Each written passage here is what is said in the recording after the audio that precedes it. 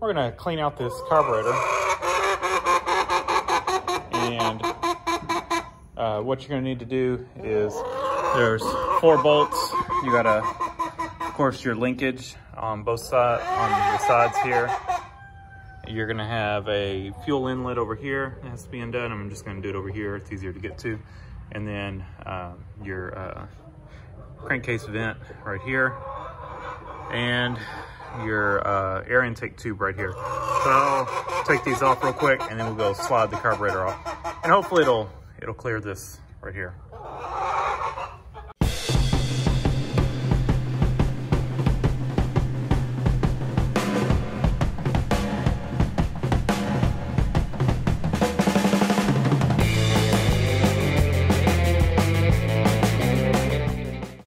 We almost got it out, but I figured I'd get y'all in closer where you can see. You got a little flip down, or a flip clip, I call it a flip clip, that holds that on. Trying to get y'all where you can see. I don't know if y'all can see or not. Hopefully y'all can. And you just flip the clip up and then push it out. And same thing over here.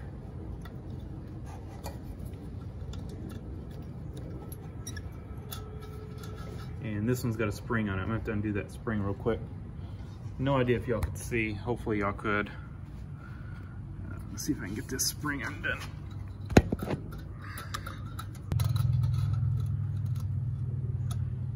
And then flip that down.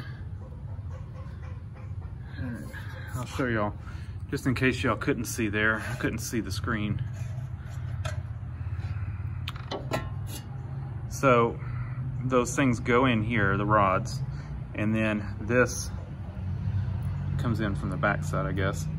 And then this clips around the rod. So you just push that out of the way, and then you can slide the rod out. Same over here with this one right here, that spring hooks on it. So you gotta unhook that spring, then flip this out of the way and pull the rod out. They're really not that difficult. And then I had to get a screwdriver and spin my clamp around. You really can't get to this clamp with it in there. That's why I just left the line attached to the fuel pump, or undid it from the fuel pump and left it attached to the carburetor.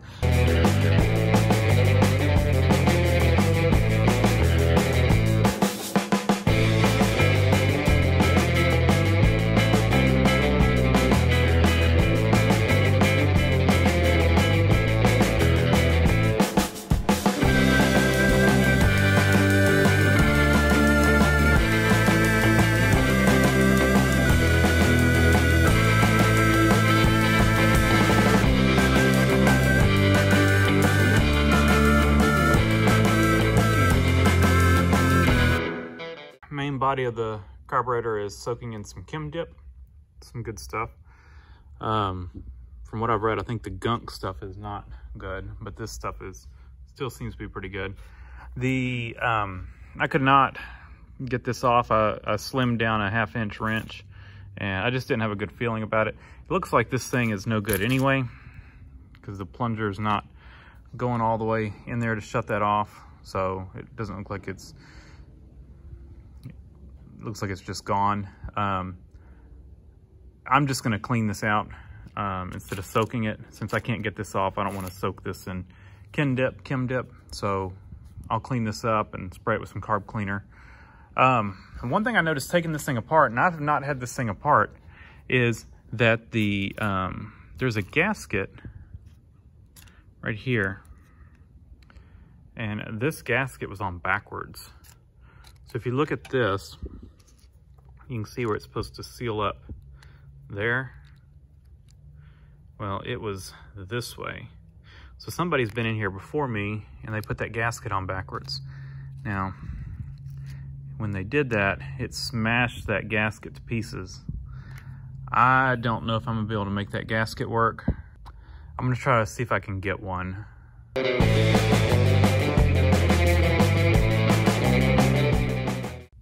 Got everything clean, and I'm gonna be real careful with these gaskets and everything. So I did finally found a carb kit for it. It looks like it's about $26.99. And I guess I'm gonna go ahead and order it. I hate to do that because I can buy, the cheapest carburetor I found was like 25 bucks. And, but, you know, with that, you get $25 quality. And the carb kit I found actually is a Kawasaki carb kit. So it should be good quality stuff. It doesn't include the float or anything. It's basically just gaskets and a needle, and that's it. I'm gonna take some time and go through all these little holes here and the two right there and spray some carb cleaner through them. And I like to use this is a torch tip cleaner. That's what I use for cleaning jets and carburetors. They just have all these different sizes and they're a little bit serrated. Works, just, you know, be real careful. Don't make the jet larger. But these work good just to go in there and clean these things out. I pretty much use it on any carburetor that I clean. And so that's what I'm gonna do. Go through, clean those out, blow compressed air through all the holes here. Make sure these are all open, all that kind of stuff. And just get this thing, you know, cleaned out.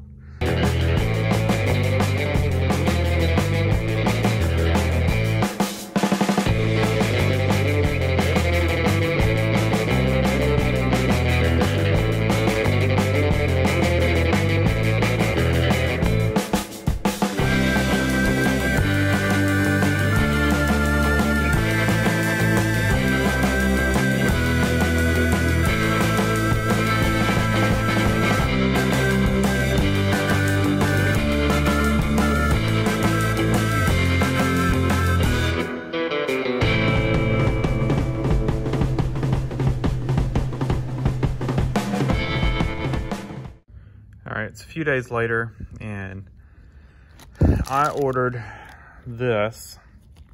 This is actually for a FX651V. I have a FX641V, but just looking at the pictures, at least this gasket looked the same, and that's what I need. And I could not find a carb kit for a 641V. Now, there may be one out there, but I couldn't find it. This is the part number I used, and we'll see which gaskets are the same. So, or which O-rings, and we'll kind of go from there. So let me pull these out and we'll take a look at them. First signs are good. This gasket is the same. If we flip over, this gasket has a opening there, but if we check, the bore is a little bigger on the gasket, and that just may be the way the gasket's made, or maybe the carb that these are made for has a bigger throttle, has bigger throttle plates. I don't know. One thing that's odd, I don't know if I mentioned it, is the throttle does not open all the way on this thing. So we're all the way closed, and that's as far as it'll open. So I don't know if that's a restriction. It's got to be made that way. I've looked this thing all over, and there's no way that's changed. Those screws have not been out. You can tell by looking at them. So, I mean, it's got to be made that way. It's not like the throttle plates were put on wrong or something like that. And if you look at this end, I mean, that's the idle speed, and then it bottoms out there. You know, that's all the throttle you've got. And so, I don't know if maybe like a 651V uses the same carb, but has more throttle opening. I don't know. But that's what it's made for, or that's what, it's made like that. It's not gonna go full throttle. It's just odd. If anyone has any experience with these, let me know if y'all have noticed that as well. But I mean, I've been looking at this trying to figure out if it was somehow on backwards, or, you know, but it just would not line up if it was any other way. So it's got to be the way it goes. So that's the way it's made. All right, let's check some of this other stuff. Couple bags. So we got that, and so what I'm going through, that is correct. That's the gasket we wanted. That is correct, which is that right there, which goes kind of inside of that. I think that and that are the same. What I'm trying to make sure is, I'm looking for anything else. We've got these two, trying to figure out what those are, trying to figure out what all this stuff is. There's O-rings and stuff for the main jets, I think. So if you look, let's see, we've got a card, which is this paper. We've got a float valve. We've got a seal, carburetor choke, throttle shaft, which is right there. And then we've got a choke and throttle shaft, so both of those. We got Welch plugs and expansion plugs, all those, 2 of each. We've got a carburetor slow passage pipe is 2 O-rings. That's gonna be those 2 or those 2. We're not gonna change that. We've got a carburetor main jet 2, so that'll be 2 of those are. So I'm guessing some of those and some of those. Just to guess. Then carburetor spacer bottom with an O-ring, carburetor spacer top 1 and 2. One's a gasket, one's an O-ring. I'm gonna say that they call that a gasket. And then there's the O-ring. That O-ring goes inside of there.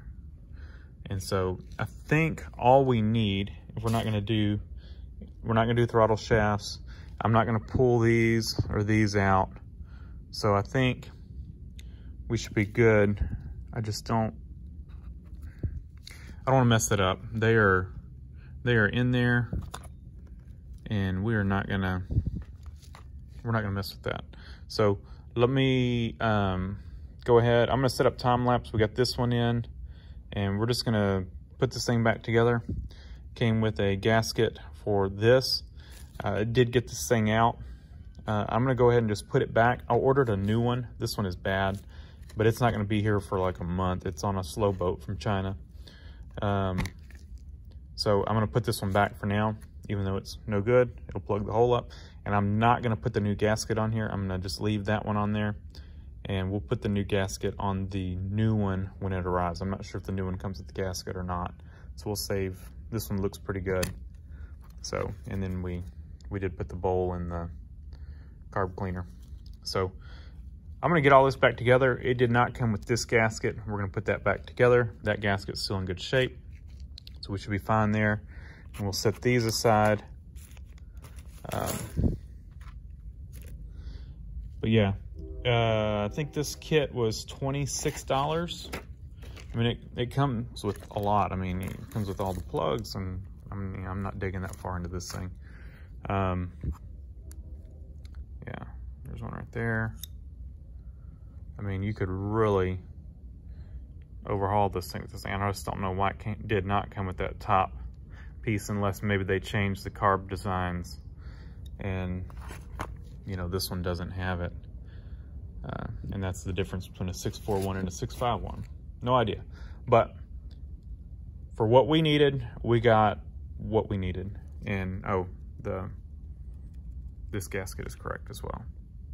So let me get this thing back together.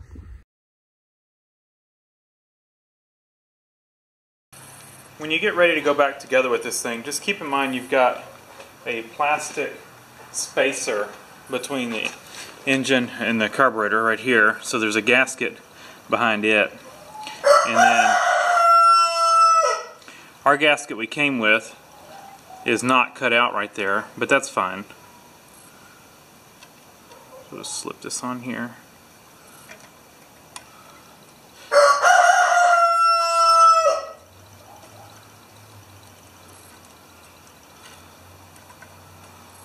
It's not going to hurt anything. And then we can slip our carburetor on. Again, this side goes up against the engine. Before I get it all the way up in there, I'm going to go ahead and attach my fuel line, because that's kind of a stretch. It's hard to get the clamp on it.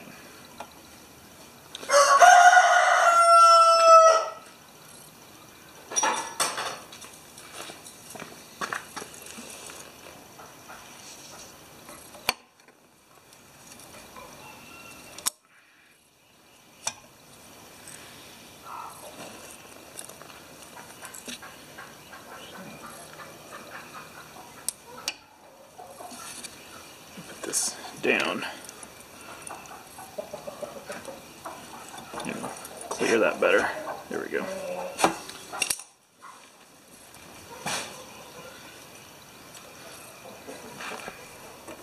I had slipped off the upper one too, so we'll slip that back on real quick.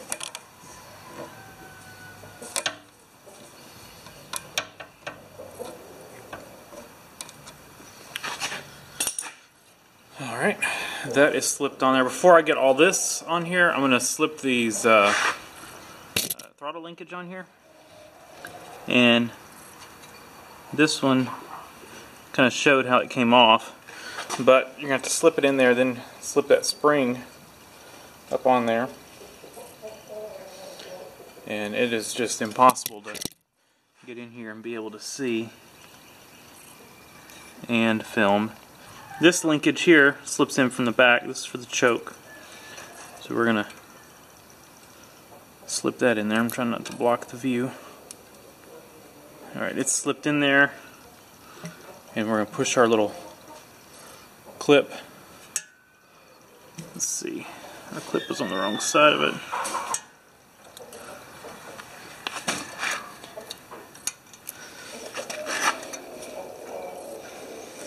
Not to block it too bad. Clip on. It is just impossible to get in here where y'all can see and try to do this.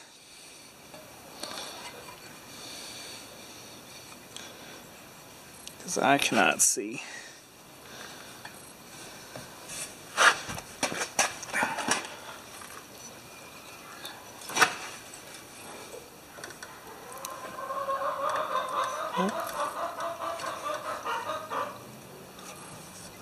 Look at that. Flip this down. I can't see it. Okay. I'm going to take this little pick and try to get in here and hook this spring.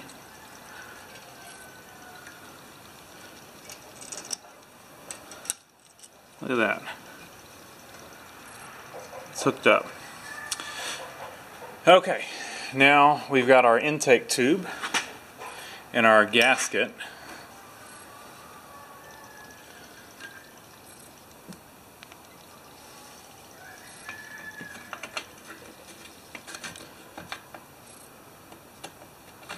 And there's no adjustments on this carburetor. No idle mixture, no high speed mixture, no nothing. So it is what it is.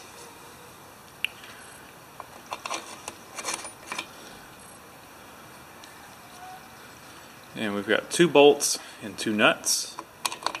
I'm just going to tighten these down real quick.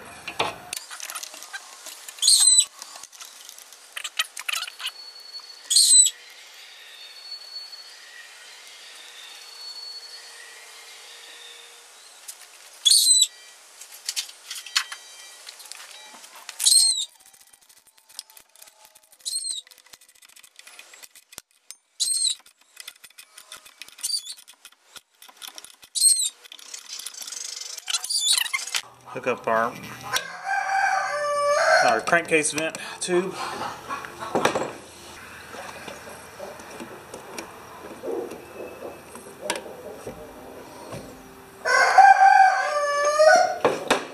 And our air intake tube.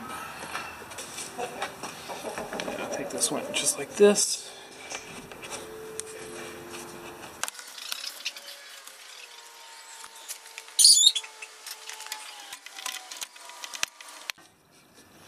And I'll tighten down the upper one. And we will check, make sure those are good. Our gas lines are tight. I think we are in good shape. All our clamps are on. Oh, gotta plug this in. Even though this one doesn't work. Well, I'm going to leave it unplugged. We know that one doesn't work, but if yours works, make sure to plug it in.